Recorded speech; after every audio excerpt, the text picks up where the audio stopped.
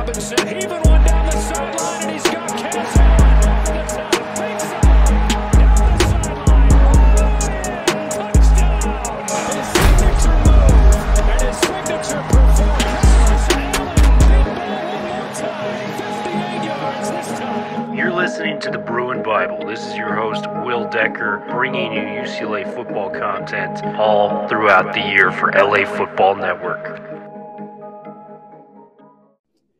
Bruin Bible is back after the holiday season. Will Decker, your host, joined, as always, by our good friend, the madman, the man, the myth, the legend, Mr. Jamal Madney in the cut, coming to you live to talk about some Bruins, some bowl games.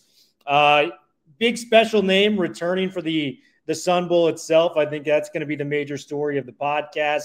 Talk about some transfers going on. Madman, first and foremost, how was the holiday season and how'd you spend it here in LA? Holiday season was great, Will. So great to see you, and happy holidays to you and your loved ones and all of our viewers out there. It's been a fun holiday season for us. We've just been kind of local after lots of travel this year, so it's been nice when both sets of parents are local. So we've had a lot of holiday parties, a lot of birthday parties, and just kind of get-togethers with friends and family. It's such a special time. I've always said that if all year could be the holiday season, so much of our world's problems would go away. It's just such a special time of the year, and thrilled that we've had a really nice one. That's amazing, man. And it's so accurate, too. There's something about being around with family where a lot of your, problems, day-to-day problems tend to disappear when you realize that this is what really matters most, being with the ones you love, being with the people that matter most. And speaking about what matters most in the sports world, the Bruins. We've had a hell of a month. A lot of great things have happened. And Bruins got a little late Christmas gift this week as another legend in our eyes. My opinion, the most exciting UCLA football player we've had in the last decade plus. DTR deciding to put it on one more time with the pads for UCLA and play the Sun Bowl this upcoming week. Madman, this is huge, and it's very exciting to have our guy back. What was kind of your initial thoughts on hearing that, this player that holds the majority of the records for quarterbacks is deciding to put it on one more time as opposing to sit out for the NFL draft? Yeah, Will, you had a feeling that this was going to happen. He's, to me, the greatest competitor that UCLA football has ever had. I think it speaks to him as a person of wanting to end his UCLA career the right way. Let's not forget that he's been with UCLA for 5 years. He's been with Chip from day one. And Chip and DTR have never played in a bowl game together. So this is really a symbolic game. I think there's so much to play for. This is UCLA's only fourth opportunity since the turn of the century to have 10 wins, to be able to win a Sun Bowl, and to really be able to set the stage for this program going into 2023 and beyond. And I think even in addition to DTR, Will, the sort of involvement of Charbonnet in preparation, the involvement of Bobo, the involvement of John Gaines, everybody wants to play. And when you look across some of the videos that are out there, even in terms of the welcome reception, they're dancing on the floor. They've come with, their sombreros on. They're really sort of soaking up and basking in this bowl experience. I think they understand how important it is. It just shows the pride that each of these guys has in wearing the UCLA blue and gold. I think it shows the culture that Chip has built about how important it is to finish what you've started. And I just think it just sets such a great example for the young players and the future leaders of this program going into 2023 about the importance of finishing. So it's just all goodness there, and it starts with DTR. Obviously, Will, I'm sure you'll mention this, but 285 pass yards away to break Cade McNown's record. Obviously, he's got the total yards. He's got the total touchdowns. He's got the completions. He's got so many of the records. This is one left, and I think Chip's going to try and dial it up in a way where he gets it, and they're able to have kind of this swan song with coach and quarterback one last time. So really excited about that. Yeah, and you beat me to the punch with the Cade McNown record at stake there. And it just goes back to the bond that Chip and DTR possess. It's such a rarity to see that level of love and that level of outpouring between coach and player. And it's a big reason why DTR opted to come back last year despite hearing, the rumors of Dylan Gabriel coming in and maybe trying to compete for that starting spot. Obviously, it didn't end well with that. Gabriel ended up going back to Oklahoma. But having DTR back with Chip for one final year and, having the ability to play in a bowl game. I mean, we had the Holiday Bowl last year. Unfortunately, it got canceled. He wants to go out in a way where he has that bowl game experience. He can look back with his teammates at reunions and different events and toast to the bowl game that they're playing the Sun Bowl. By the way, this is the 5th time UCLA will be playing the Sun Bowl. They are 3-1, the last of which occurred back in 2013 when UCLA and Brett Hundley took on Virginia Tech, 142-12 in that game. So very hyped for DTR, a lot of records at stake. But I want to take a moment just to kind of appreciate DTR because this is such a big name in the UCLA brand and a name that's going to live on in the record books for years to come for future UCLA fans. Give me, your favorite play, your favorite game performance that a guy like DTR had, because this guy was electrifying to watch in the best way possible. Multiple plays that make you jump off your couch as a fan and just makes you love the game of football. So give me some of those, Madman, that where you were just like, DTR is our quarterback. We're going to ride with this guy till the end. And UCLA is clearly doing that in his final game. It's been such a journey, Will, with DTR of being this sort of raw prospect coming in with Chip. The very first games at Oklahoma, home against Cincinnati, some rough starts, going 3-9, 4-8, having to deal with COVID, and now ultimately getting to this point. And so in so many ways, DTR kind of symbolizes the ups and the downs of life in a lot of ways and a lot of what has happened in the world the last few years. I mean, think about when DTR started at quarterback, we were in a pre-COVID world. Things were just so different in society and in life, and we've sort of grown with him. And so I think for me, the legacy is not just going to be the stats and he's going to have all of them. He's going to be essentially sort of the Dan Marino of UCLA football for a number of years, but it's also just the growth with him and that we could sort of line up with life. Will, you and I are big basketball fans. We've talked about this of how, you've grown up with a Steph Curry coming into the NBA in 2009. How old were you in 2009? And you growing with Steph as a Warrior. For me, that guy was Kobe, and I was 12 years old when Kobe broke in with the Lakers. And I went from 12 years old to a married man with Kobe as a Laker. And so oftentimes those connections are you growing with the player. And so it's these iconic moments, but it's also that area under the curve of all of those great performances. And now to sort of answer your specific question, obviously everything has to begin with that SC game last year and just those signature performances, the hurdle, the autograph, and just being able to sort of vindicate this program in a way where, recall, going into that game, Will, we were still sort of on the fence of Chip Kelly's job security. He sort of needed to win that game to feel safe going into 2022 and just everything on the line. It felt like UCLA was able to avenge the 50-0 loss to USC back in 2011 and sort of all was right with the world in terms of balancing that out. That was such an iconic performance. I go back a couple of years to that incredible 33-point comeback against Washington State, that Pac-12 after dark game, 67-63. He went bonkers that night for 467 yards, 5 touchdowns.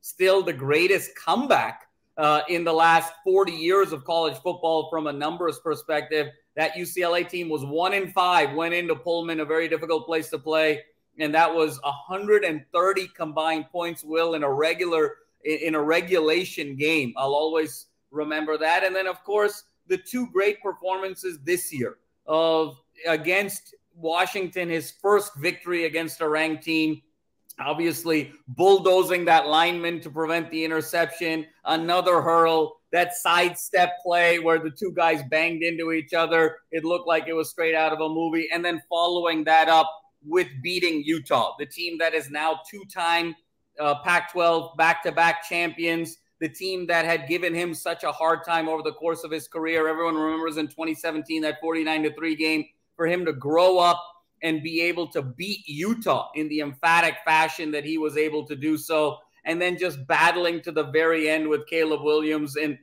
that SC-UCLA game, fighting concussion, fighting injuries, and going shot for shot with him. So those are just some of the memories but he's always going to be remembered as that first guy to me. In much in the way I think Carson Palmer paved the road for that Pete Carroll era to then enable the Leinart and the Bush teams to have an enormity of success. I'm going to remember DTR as the guy who paved the road for this Chip Kelly era for the Dante Moores of the world and for the great players to sort of build on top of him and make UCLA the great team that they were in the 80s. So his place in history is UCLA history is secure, it is firm, it is complicated, it is polarizing, it is electric, but that's all the things that DTR is, and I'm so proud that he was a Bruin for 5 years.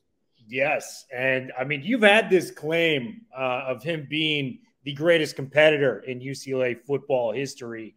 And, you know, for me, I wanted to see him back that up and play in the bowl game. And I know this is a different era we're playing in now where it's kind of the norm to do that, but maybe I'm a little old school in seeing, you know, you've worked all year to get to this point to play in this bowl game. And for somebody to sit out, that doesn't leave a good taste in my mouth. You're kind of abandoning the team saying, hey, you guys have fun. I'm going to the NFL. I may not even hit you guys up when I get there. My cell phone number's changing. I'm in the NFL now. I don't want to talk to you anymore. But with DTR coming back, it shows what this program means to him. And I can, you know, legitimately say that your point of him being the greatest competitor is backed up by that claim. I want to throw in a couple of points to the Stanford game last year. The comeback he had against Stanford, he gets knocked down. His shoulder is, you know, damn near dislocated. You know, it's hanging off by the edge. He has to get in there to fool the defense enough to get a touchdown. And he doesn't even just deliver. He throws the game-winning touchdown pass, had some big strikes to Kyle Phillips. LSU game comes to mind, too. He was making huge plays. That was a very legitimizing victory for UCLA. National television, Ed Orgeron in the house coming through. And, you know, those Sissy Blues played well that night. The famous line goes. So, you know, DTR just an ultimate competitor, and we are so thrilled and privileged to get one more game out of this talented quarterback. So our thoughts with DTR.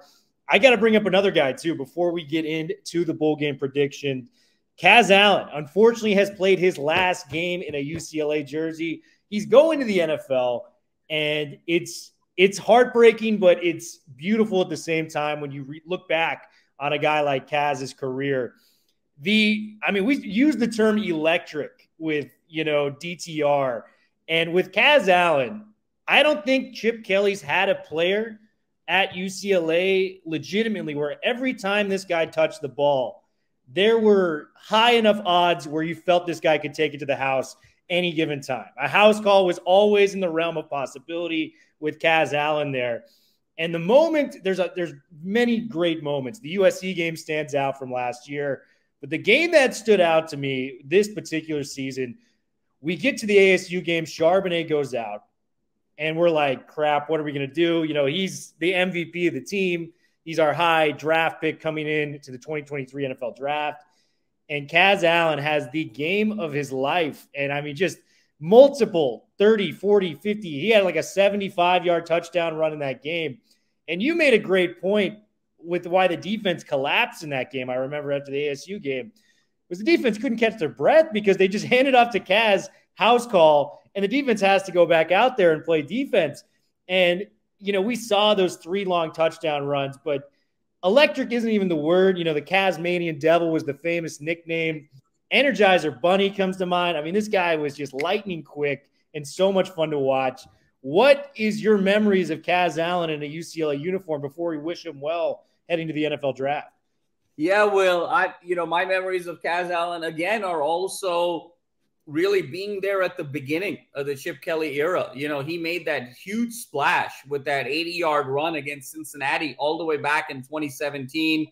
And, you know, we were like, man, the arrival of the most multi-dimensional weapon potentially in UCLA football history is upon us. And he was just such a great teammate. He was dynamic, obviously, with the world-class track star speed. We're always going to remember, again, that great SC game, as you mentioned last year, the 3 touchdowns, his game against ASU this year, the 200 total yards, the house call from 70+, and just being able to allow the UCLA offense to be the same as they were without Charbonnet spoke volumes. his incredible run against Stanford this year, the great reception against USC this year in the fourth quarter for 45 yards and a touchdown when he was clearly struggling with an ankle injury and gutted his way through that game. I remember last year, the first, the interesting thing with Kaz is that he was essentially had the first receiving touchdown of the season, both in 21 and in 22. If you remember the very first Hawaii, against Hawaii, down that right sideline, 43 yards. And then this year, the bubble screen to Bowling Green for about 20 yards in the touchdown. So he was always the guy who set that trend and got us started in the right way in the season. And there's one game that also I'm reminded of, Will, that sort of gets lost in the SC game and the Arizona State game and Stanford and whatnot. Last year against Arizona, if you recall, at Tucson, Arizona was a pretty bad team. And UCLA was sort of sleepwalking through that game, struggling. It was 17-16 in the third quarter of that game against arguably the worst team in America. And Kaz has a huge kickoff return to sort of set the stage for UCLA to be able to pull away in that game and start building the momentum that they needed to finish strong with that 8-4 record and really set the tone in that second half with this great special teams play. So Kaz is one of those guys who electric on the field. I think in this modern NFL, there's really an opportunity for him to find a niche for himself, kick returning, punt returning, being kind of a Tutu Atwell type of receiver in the NFL and finding different packages to get him the ball. He had the opportunity to come back, obviously, with the COVID year for potentially a sixth year, but I think this was the right move for him. I mean, he was starting to outlive various presidents and presidential terms, I think, if he came back. So this was absolutely the right move for him. And especially given his frame, the risk of injury is very high. And so I completely understand him needing to get his mind and body right for the NFL. We wish him nothing but the best. We're going to be rooting him on during the Senior Bowl circuit and, during sort of draft season and getting him ready for that NFL draft. And that's wherever he lands up, it's going to be another favorite team of mine in the NFL. Kaz Allen, again, representing everything that UCLA football is all about in this Chip Kelly era, academic, athletic, spiritual, social, and wishing him nothing but the best, Thriller. Yeah, and you summarized it the perfect way, and it brought back a particular play. He is the ultimate spark plug you can have. Nothing could be going right. You get a play to Kaz Allen. It turns into 10 more yards than it should be because he's electric. He's got track speed out there, and the offense starts to flow. And the perfect, play that comes to mind with that, you may remember the LSU game. First series on offense, we get stalled. Defense forces a stop. And then we get the ball back deep in our own territory. I think we're at the 5 or 6 yard line. And DTR did a quick three-step drop, hit it to the left sideline, and Kaz got a 30-yard catch. And that was kind of the moment that I felt for UCLA where everyone kind of did an exhale and was like, okay, we're here. We can compete with these guys. This is the SEC. They just won a championship 2 years ago. Doesn't matter. We just got 30 quick yards on them. Let's do what we do best. And that was Kaz Allen in a nutshell. He was the guy that was going to give you the spark when you needed it and give your offense confidence moving forward. We are so excited to cover Kaz moving to the NFL, in 2023. So very pumped for our guy there. Now, we got to talk about the bowl game. Bowl game is interesting this year, Madman, as the Sun Bowl. This is a team that we're going to be playing that really doesn't have the key players that got them here in the first place. So it's a little harder to prepare for than normal. Let me kind of tell you what's going on. This is per Ben Bolch's article on the LA Times. Keaton Slovis, a guy we're very familiar with as UCLA fans, opting to transfer from Pitt to Brigham Young. All-American defensive tackle Kalijah Cansey, he's out with a shoulder injury in this game. And then first-team All-ACC running back, and, this guy was unbelievable. He should have been on the short list, for the Doak Walker with our guy Zach Charbonnet.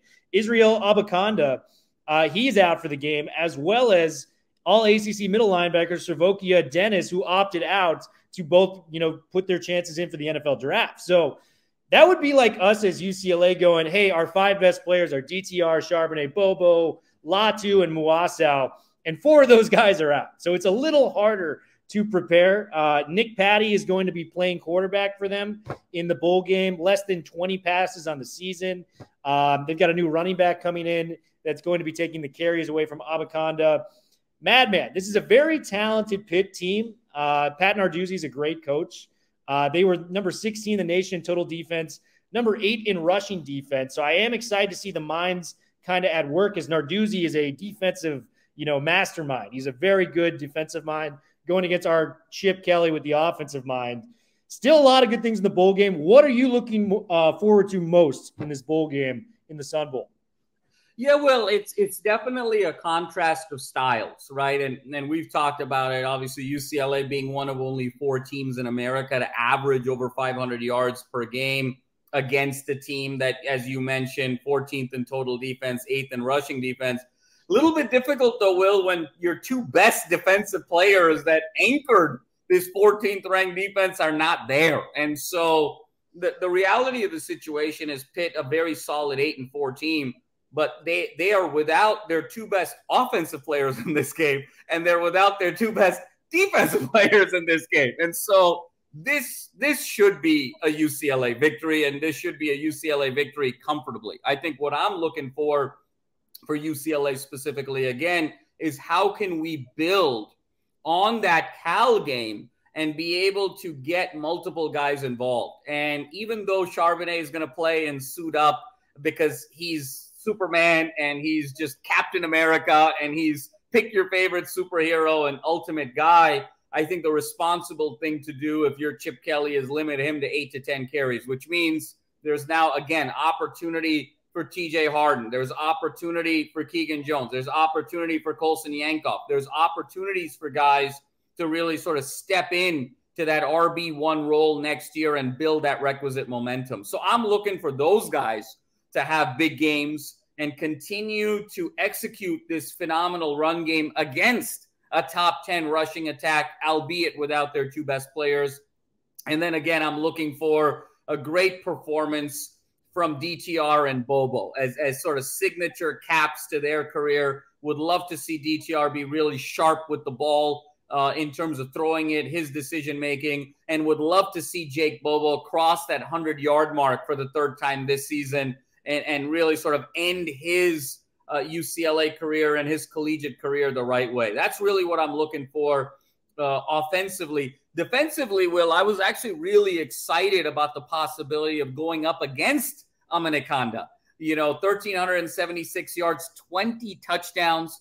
And truthfully, Will, he was built, sub 6 feet, close to 200 pounds. He's built like a Bucky Irving. He's built like some of those Oregon running backs that gave UCLA fits earlier in the season. And so I was very excited to see the likes of Muasau and John Vaughns and that stout front 7 go up against Abanikanda, especially without Slovis and needing to lean on him. Obviously, we don't get that. So I'm really expecting from the defense, the front 7 to really bring a lot of pressure on Patty. I believe it's only 12 career passes, Will. He's never had a career start. So getting into that 2nd and long, 3rd and long situation and really bringing the heat with the likes of Latu and the Murphy twins and having John Vaughns and Carl Jones Jr. fly around and having Muasa really sort of beeline to sort of limit any sort of big plays from happening from the backfield is really what I'm looking for. I really see UCLA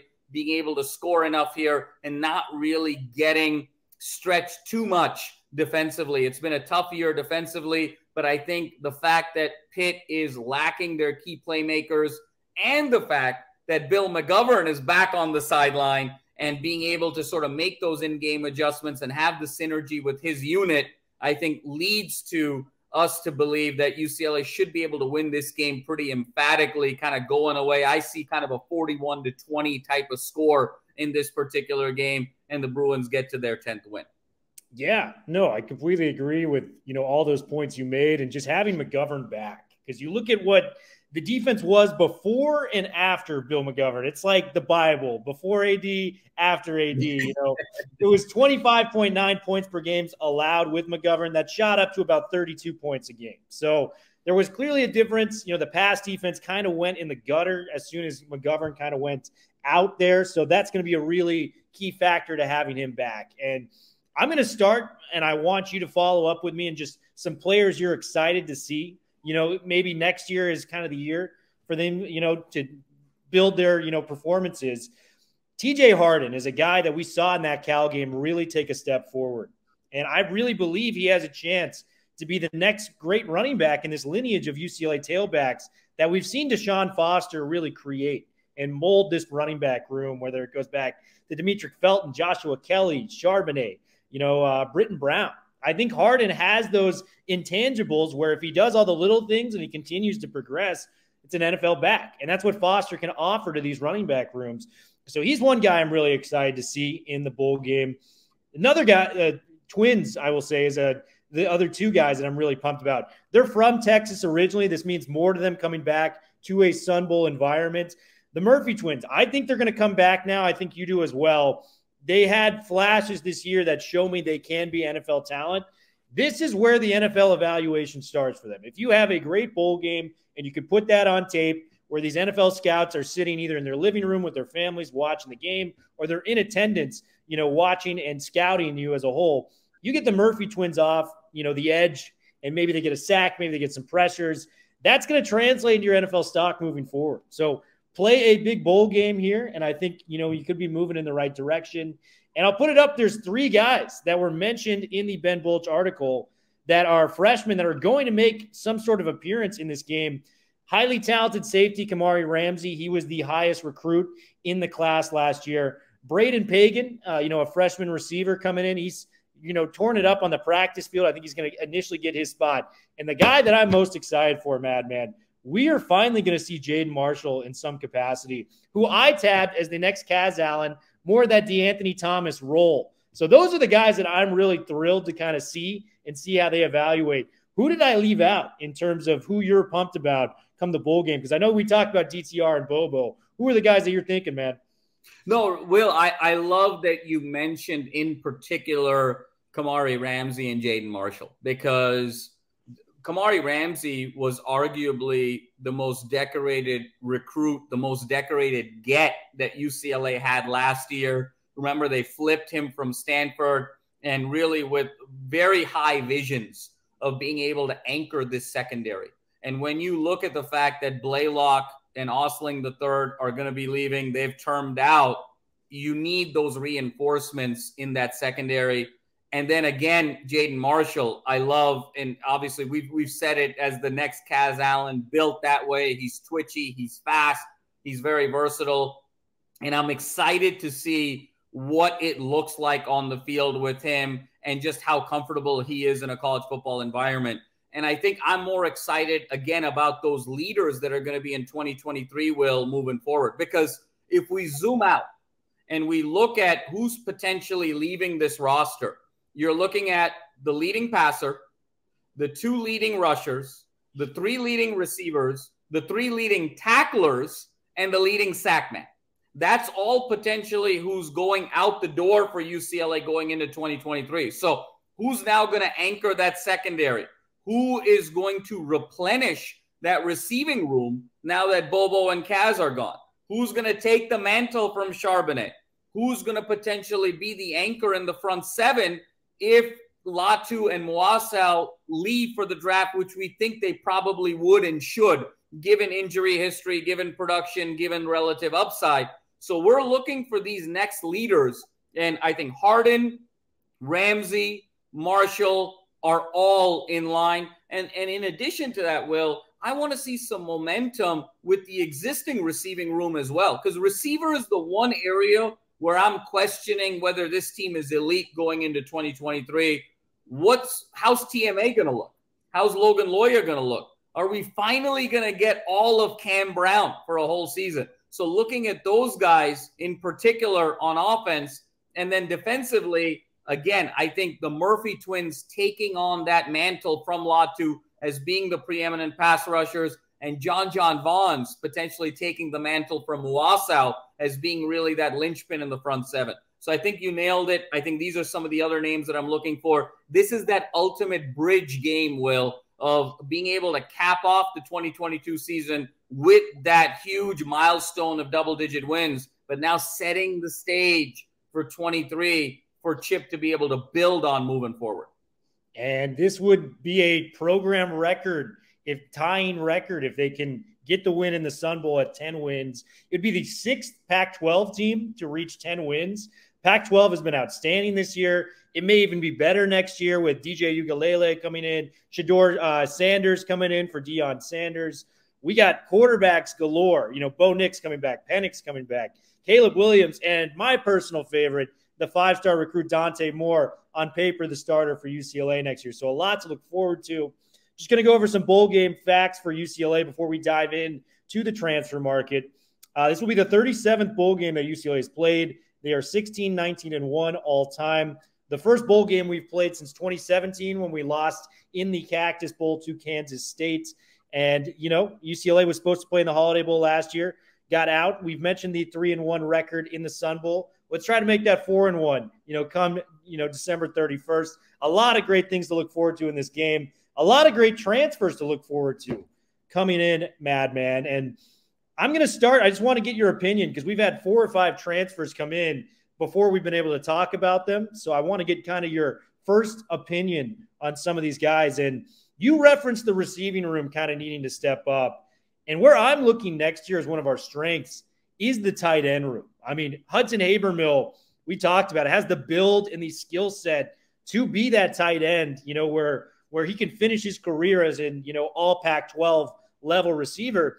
And we saw it already this year in flashes with a Carson Ryan being a true freshman, making plays, in the early parts of the season. But the guy that we got the most talented recruit, quote unquote, that we were able to acquire was Moliki Matavao, transferring down from Oregon. This guy was a 4-star recruit, going up to Eugene. He scored a touchdown in that Ohio State upset they had last year. This is a big-time baller, and he is a big dude, built very similarly to Habermill, 6'6", 256-pound dude. He's not going to be your Carson Ryan where, Carson Ryan goes out for receiving routes, may not be the blocker. This is a dual-wheel tight end where they're blocking and he's going out and receiving. So this is kind of the hybrid of a tight end you want, built similarly to Habermill. Give me your initial thoughts on Matavao, because seeing that we were able to acquire this guy, a guy I was not expecting, and just strengthening our tight end room to arguably the strongest in the Pac-12 next year has got me very excited for UCLA football. Yeah, Will, you said it best. Matavao, again, a great get at 4-star. And again, it comes down to sort of that ilk of what makes Chip Kelly offenses go. We've talked at length about the ability to establish that zone read running game. And then really that primary receiver has always been the tight end. And whether we go back to the UCLA history with Asiasi, Caleb Wilson, your main man, Greg Dulcich, or going back to the Chip days with the likes of an Ed Dixon, it's always been the tight end has anchored. And Chip always likes to have a variety of tight ends that can do a multiple of different things, whether it's blocking, whether it's catching difficult balls in short yardage situations, or being able to stretch it a little bit more vertically to balance out the field. And I think Matavao comes in, and I think he complements Carson Ryan very effectively, who's a little bit more skilled with the ball. Habermill is a little bit more powerful with a little bit more explosiveness, but also a great blocker. I think Matavao is going to be that guy who's really going to be that inside of 8-yard specialist. Because let's recall here, Will, UCLA also loses some athleticism at tight end with Michael Ezike. Michael Ezike with the great game against SC. And where did he really have his damage with SC was really in those red zone situations, and then in that kind of play action boot game on that longer touchdown.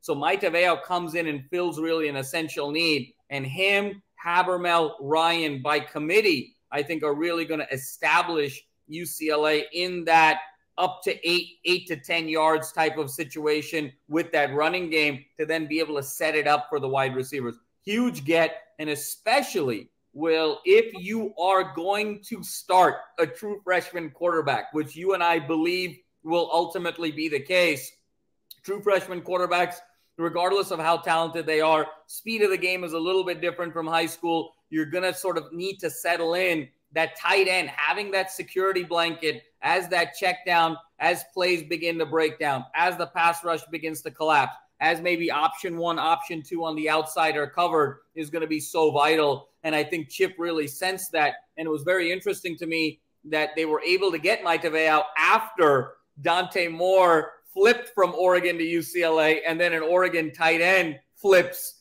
to come to UCLA as really sort of almost a little bit of a package deal for Dante Moore to have a weapon to get going in the 23 season. So this was a huge get and their most talented get of 23 outside of course, Dante to LA. And we've kind of just been picking on Oregon when in terms of getting guys. Chip Kelly, the most successful coach in their, college history coming to UCLA. Jalen Davies was the highest talented recruit we had in the transfer portal last year, who I fully expect to have a huge breakout season next year. Hey, most talented secondary in UCLA history or Chip Kelly history didn't happen this year. You know what you do when you're down? You double down. So next year is the year for me. Thriller, you with the UCLA secondary, you're like a crypto investor. You're like, you know what, man? I put all my money in FTX, and it doesn't matter. I'm going back for some more Bitcoin, and I love that about you, man. I mean, that's absolutely fantastic. You got to double down. You have to. It's in the words of Seinfeld, it's a must double down situation. It's an MDDS. I think Davies and Kirkwood, I'm ready for it. They're too talented to be this cool, as a unit. So I am very, very pumped for those guys coming back next year.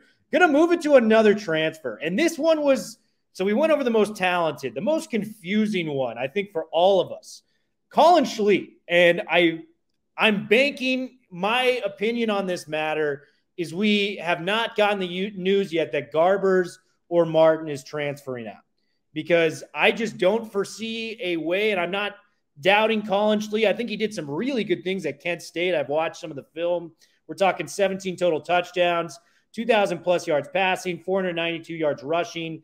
They had a winning record at Kent State. This is a complete Division I quarterback. Not knocking him at all. But I think it was confusing in part because we were expecting Dante Moore. Schlee commits in the transfer portal. And we're scrambling for the next 48 hours, kind of going, did we blow our shot at a 5-star for, with all due respect, Kent State is a Division I program. For a Kent State quarterback to come to UCLA, it was a very confusing time. Luckily, Dante Moore was ready for the competition and signs on for UCLA. Schlee does some good things, but where do you envision him kind of making his bread and butter at UCLA? Because it's hard for me to envision him getting much time at all after starting at Kent State. I just don't know if I agree with the move for Schlee to transfer to Westwood. Will, it's an excellent point that you bring up, and you and I were in the same boat there. That what the timing was very interesting here. I think this was a product of two things. One was, I think, benefit for Schlee from his perspective we'll look at, and then benefit for the program in terms of the UCLA football operation, and we'll look at it from that perspective. That weekend that Dante Moore visited UCLA, that weekend and the weekend prior, there was a lot of movement in terms of quarterback visits. When you look at DJ Uliungalale, he came and visited UCLA. Schlee came and visited UCLA.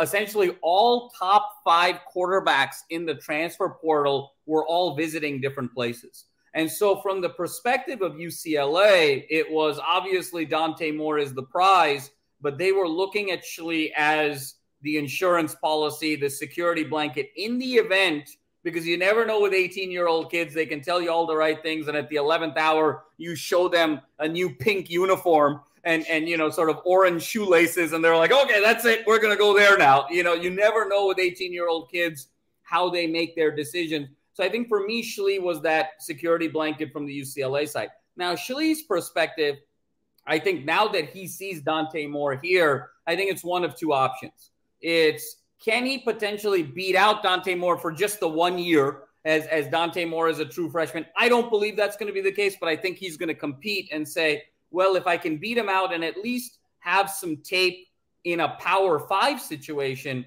for 1 year, then I can then subsequently transfer again to another school for my last year of eligibility and really set myself up for success. Or it becomes a situation where Colin Schlee is this year's Dylan Gabriel, Will, where, again, Dylan Gabriel, we had him from Central Florida, and then he transferred again.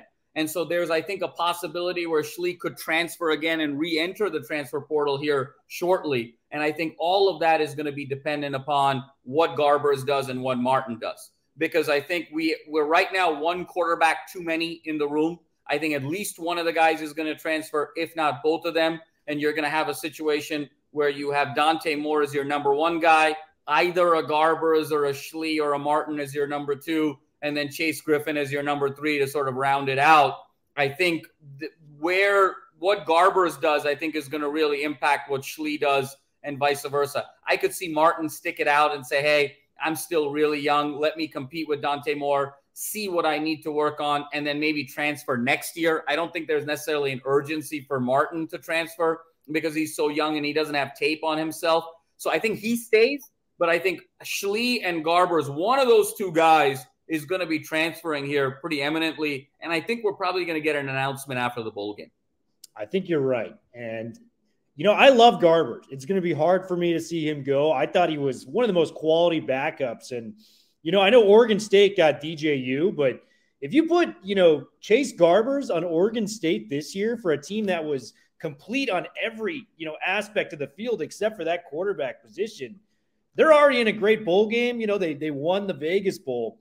You put Garbers on that team, I think that's at least a win or two more. And I do think they do beat the USC, in that game where they lost on the last second to Jordan Addison play and things of that nature, because Garbers, the guy can spin it. It was not his fault that, a DTR, a guy that talented ahead of him, was starting. It was just a different type of thing. And DTR was more kind of, centered to the offense of a Chip Kelly, where he's more mobile and he can extend plays and, rush for yards as well. But Garbers is a pro style.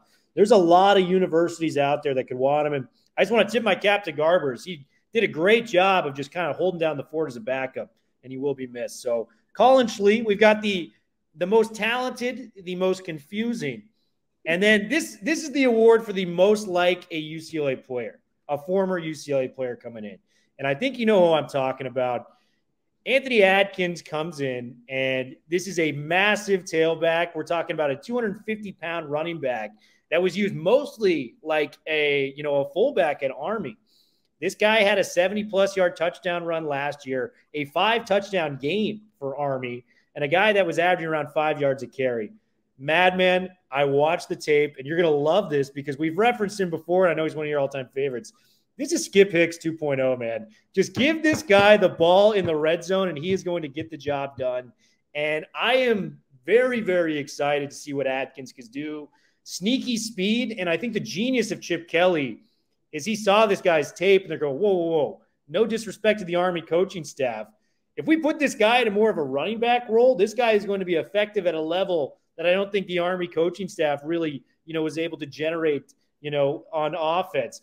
Adkins, Skip Hicks 2.0. I got to hear what you think about that. Will, I love it from a red zone perspective. Anytime you mention Skip Hicks in any venue whatsoever, it automatically becomes my favorite next 10 minutes in life. So, kudos to you for doing that. I think, Will, when you said most like a UCLA transfer, I think you hit the nail on the head because it comes back to that pedigree that Chip looks for. Chip is looking for guys from Duke, from Vanderbilt, from UPenn, from Harvard, from Army, and West Point, these top-notch institutions. And I think what Adkins does is the guy who if I were, after hearing about Adkins, the guy who needs to kind of ball out in this Sun Bowl now, Will, is Yankoff. Because if I'm Yankoff, I'm worried because Adkins is that guy where he's going to be that hammer now.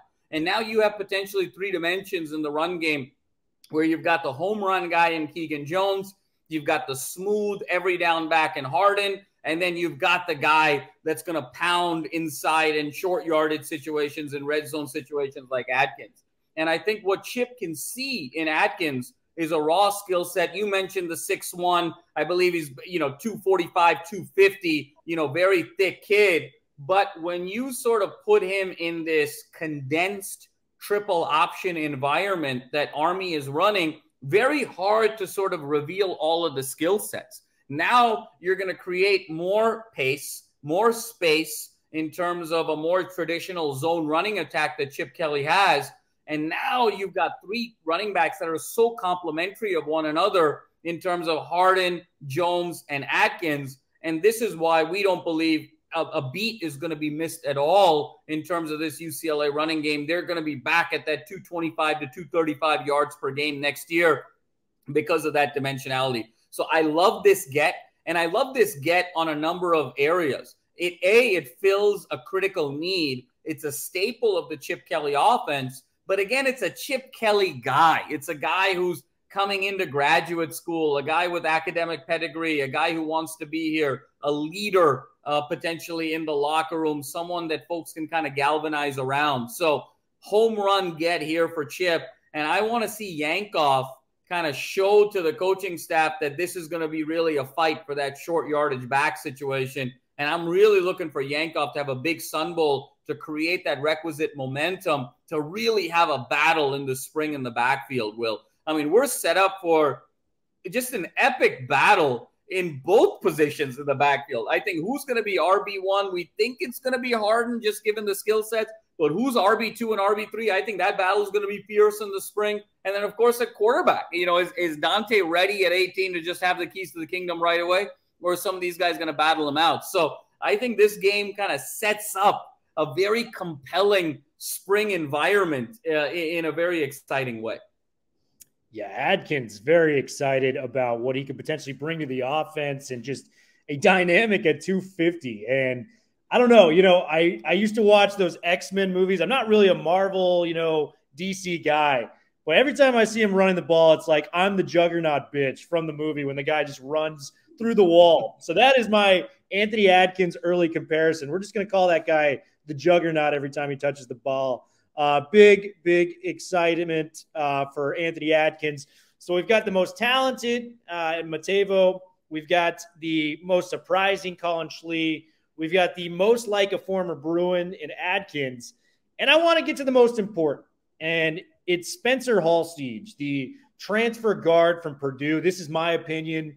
I just feel like it's such a position of need, and how the offensive line just moves the offense moving forward, especially with maybe a true freshman quarterback coming in and starting next year with the likes of a Dante Moore. And this is just some of the accolades that Halstead was able to put together, at Purdue coming in. This guy was two-time All-Big Ten, 32 games played, 31 starts, three-time academic All-Big Ten. I mean, that is just Chip Kelly through and through, books and ball. 0 sacks allowed in the 2022 season, only 2 sacks allowed in 3 years. He was the number 1 pass blocking guard in the Big Ten and number 6 in the nation by PFF. And on top of that, he was the number 2 pass blocker in the Big Ten by PFF as a whole. This guy brings a level of importance, especially when you look at the likes of an Antonio Mafi moving to the next level. The interior of the offensive line really dictates the run game. And just adding that type of quality of player to come in, and we saw him compete his ass off in the Mikey Mack video that he posted about Halstead for the LA Football Network. What he was doing against the Michigan defensive line, which is one of the best in the entire country. Halstead is a get. And I think because it's the offensive line and, they're the big uglies, we don't talk about them that much, it kind of goes under the radar a little bit more than some of the other positions. But this is as big of a get, in my opinion, as UCLA has had in the transfer portal. Do you agree on that point, Madman?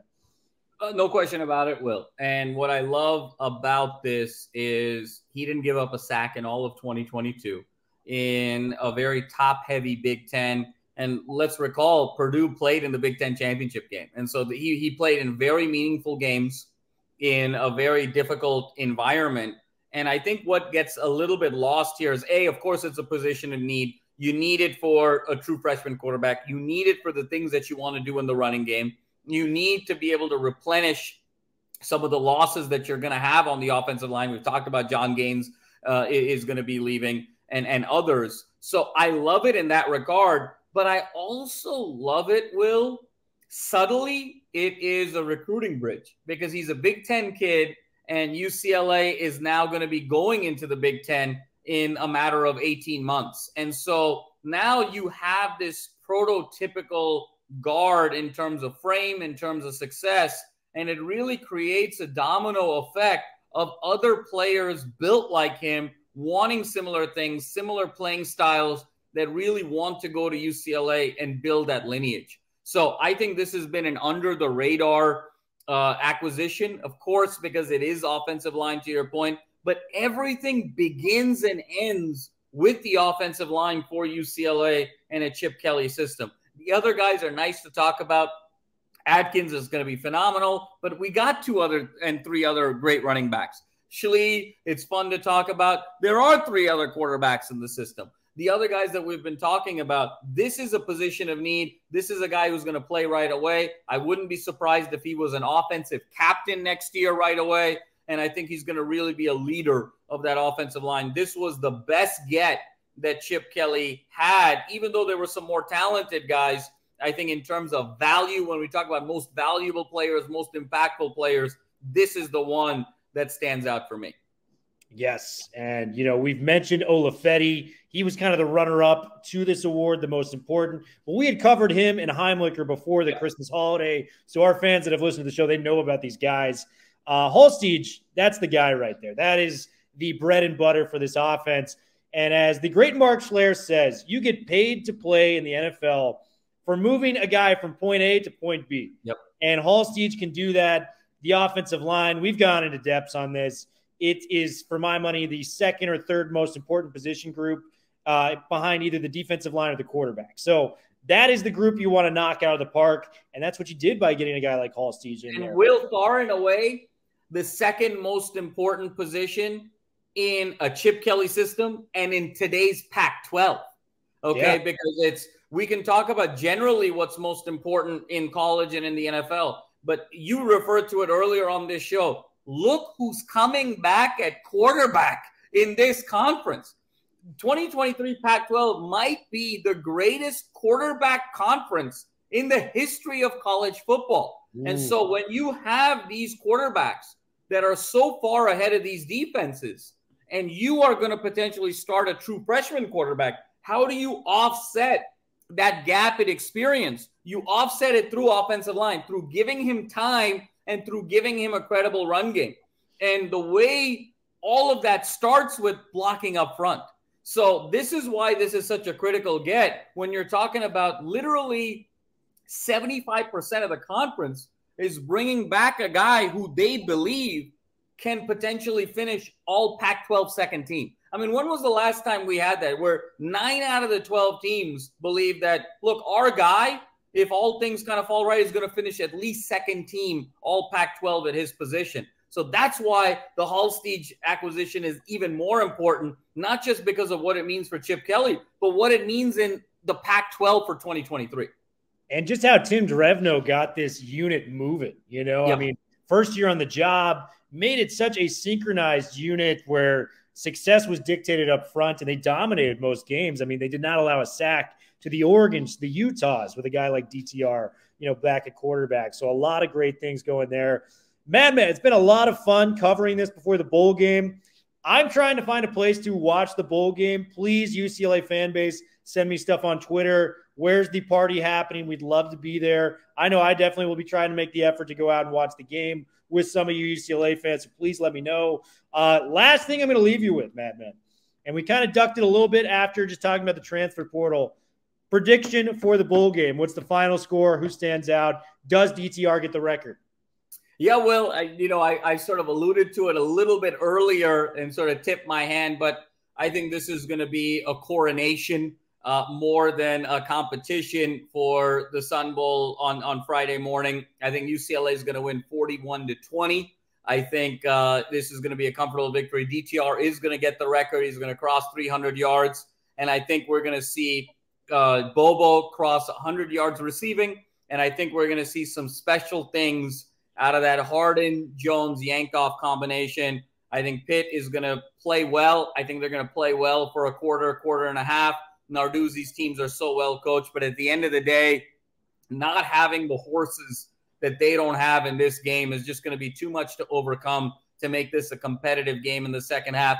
Bruins get to 10-3 for only the 4th time in the 21st century. 3 of those 4 years ended in Sun Bowl victories. And you alluded to, Will, I think we'll get to 4-1 in the Sun Bowl, get that bowl victory. Only 34 teams get to call themselves champions every year. UCLA is going to be one of those 34 teams and have the requisite momentum to get into what should be a very exciting, adventurous, and compelling 2023 season. Wonderful, man. Bruin Bible, we wish you guys a happy new year. We will be following along with the game, so make sure you're looking at us. Sure you're following us on Twitter, LAFB Jams, @Will, LAFB Network. Bruin Bible, we are officially out. Happy New Year, folks, and go Bruins.